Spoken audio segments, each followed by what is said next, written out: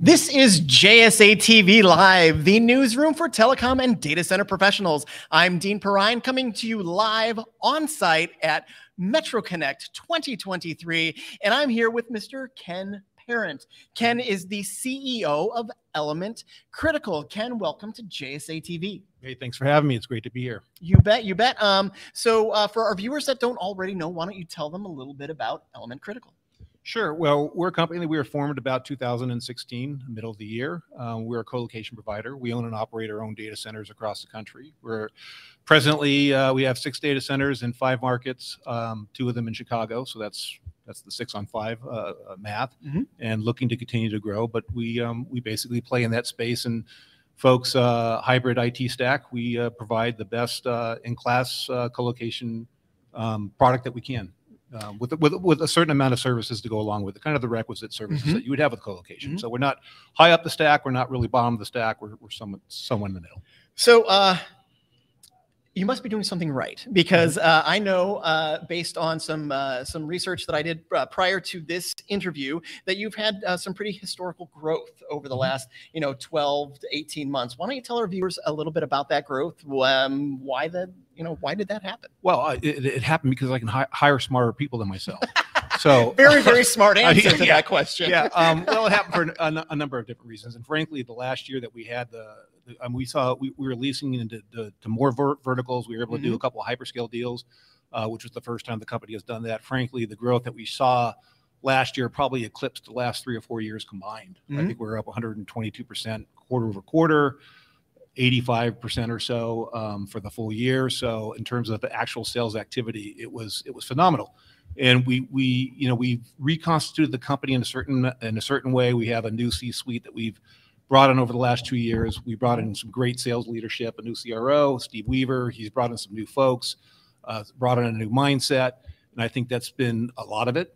Frankly, it has been a good year for a lot of people, but I don't think they've achieved quite the numbers that we have. So, just the fact that we have a good product, good markets, now a team that can really execute, and it's the internal infrastructure that we build as well. It's not just a sales organization, but as we know, it's everybody sells in a company like ours, right? So it's the people on the ground, it's the quality of the technicians, the technical staff, it's everybody, it's the responsiveness. So I think I think the name is getting out there. People know who we are. We continue to grow, be a viable entity. And it's really all about the team, about the product, and being in the right markets. No, outstanding. I'm familiar with Steve Weaver, good guy. I'm glad he's a part of your team over there at Element. You recently announced a partnership with Megaport. They've been around for a long time. Why don't you tell us a little bit about that partnership and how it ultimately benefits your customers? Well, everybody knows in this space, interconnection is a big part of the game, right? So we have all of our data centers have fairly robust interconnection. A lot of carriers coming into our meet me rooms, connecting them to the outside world. Obviously, a big part of the sort of table stakes if you're going to be a good co-location provider. What Megaport does is takes that and really puts that connectivity on steroids. It allows you to basically virtualize every meet me room that Megaport already exists in through their network. So it's it allows us to really capitalize on kind of the infrastructure that they've built up, and gives us a cloud on ramp effectively in all of our data centers where we may not have one today. So today I think they're all in, but they're coming into all of our data centers. They're not quite there yet, but we intend to have them in all of our data centers in the short run, and they're in at least 2 or 3 right now. Outstanding. And great. So it allows our customers. I mean, basically, to finish the question, it allows our customers to access their network and be anywhere that they need to be, that they can't get through our own network, which is fairly robust, as I said.